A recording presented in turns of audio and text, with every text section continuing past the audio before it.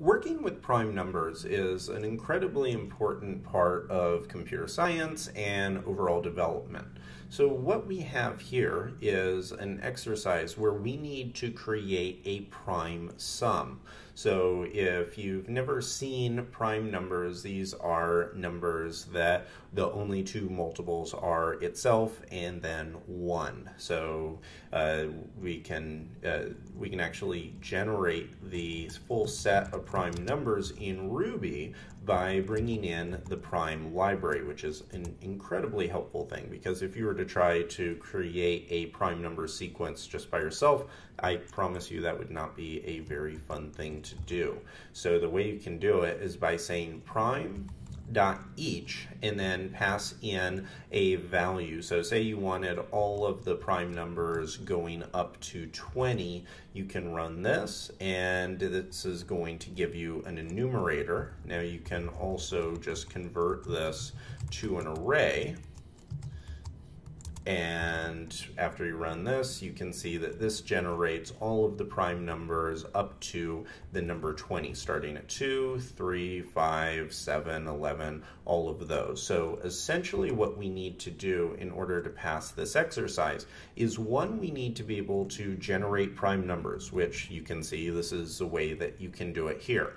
We need the ability to pass in this number dynamically, which we can achieve by just passing in a method argument. And then from there, we need to be able to tally up. So we need to total all of those values as a sum. So for that, we're going to use the inject method. So first, let's create the method. As you can see, this is going to be called prime sum, and then it's going to take in just a number. And then below that, let's end it. And what we can do here is say prime dot each, but instead of hard coding a value, we're going to pass in num. And then instead of casting it to an array, we just are going to pass in inject.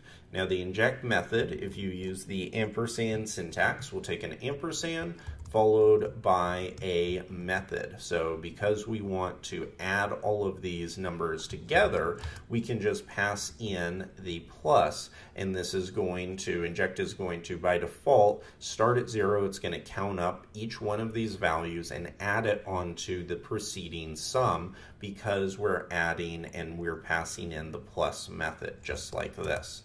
So let's take a look and see if this is working. So I'm going to say prime sum, and let's use the example we have below of the number 42. Now if I run this, this should equal 238, and it does, so that's perfect. Now if we wanted to do a very large one, such as 100, this is going to work, and you can see it works very nice and quickly. So that is how you can generate a prime sum, and so we're doing a few things here. In review, we are generating a sequence of prime numbers by leveraging the prime library, and then from there, we're simply injecting, which means that we're summing up each one of the values in that sequence. So let's verify this is working by running our test. So I'm going to say running RSpec test for February 15th. If I run this, one example, 0 failures. So this is how you can leverage the prime library to generate a sequence of prime numbers and then add them all together.